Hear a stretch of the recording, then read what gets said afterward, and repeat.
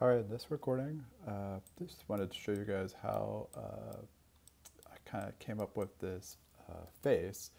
First of all, some of the things I did was got some images off Pinterest, front and side.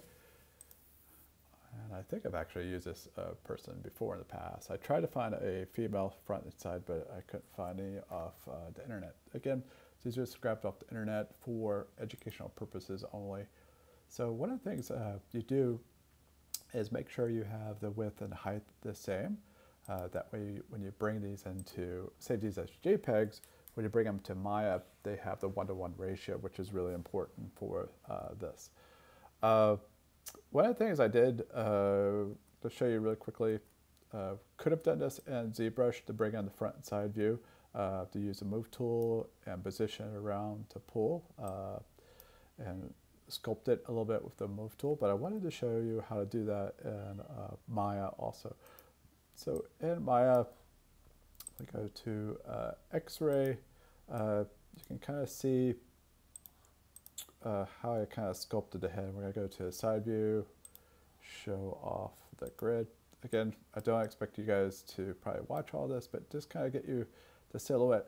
Now the mouth and the front and side don't always line up, so I'm kind of doing a happy medium. The nose is obviously not 100% right, but the silhouette of the head is totally different from where this started.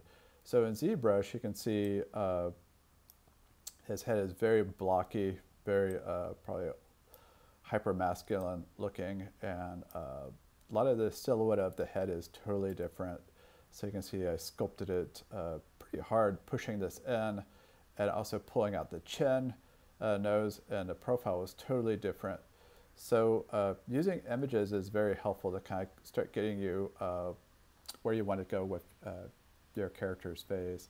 So I pulled in the neckline. It was a lot thinner here. The jawline and the lips, you can see where the lips are kind of pulled up a little high here. And the nose is kind of a happy medium. Again, these are not perfect photos. They're not perfectly lined up. So we're just kind of doing a happy medium. But again, we're trying to get that silhouette. Now you notice in the center here is basically the mouth palette. We won't be working with that, but that just came with this model. Don't be freaked out about it. It's just our model. So the ears are definitely pulled way out. Gave them a little bit of life to them. All right, so if you're ever interested, this is the way we did it. One of the other things I wanted to show is using symmetry.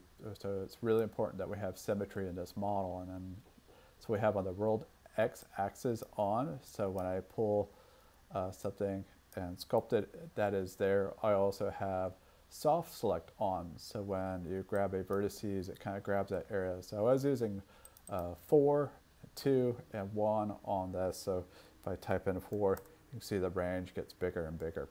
All right, again, this is about maybe 20 minutes of sculpting in Maya. I deleted the rest of the body when I exported out of ZBrush to give me something to work with. And we're going to go to X-ray, turn that off. All right, so I'm going to turn off images. I'm going to go ahead and do an increment save. I don't expect you guys to go into Maya, but I just want to show you this in class, what I did. So we turn off the images. He definitely looks unique. Don't get too carried away with it. If you wanted to really keep pushing it, definitely want to have your references up here and start working with the silhouette. If you wanted to just like stick with the side view, which is really good data versus a side view, or the front view is important. So they're really hard to line up, especially with the warping of the lens. When you go to the front view, it does some really weird stuff when you're working with cameras and lenses. All right, again, we're not going to go too far with this. Again, this is where it all started. This is a kind of a soft modeling class, so typically you guys should know how to model the topography for a face, where you start off with loops around the eyes and slowly build it up and loops around the mouth and onward. All right, so I've saved this, and we're going to export this out, and you guys are probably going to start from these two kind of merged together. We'll do a group split in ZBrush in just a second, but that'll be the second tutorial.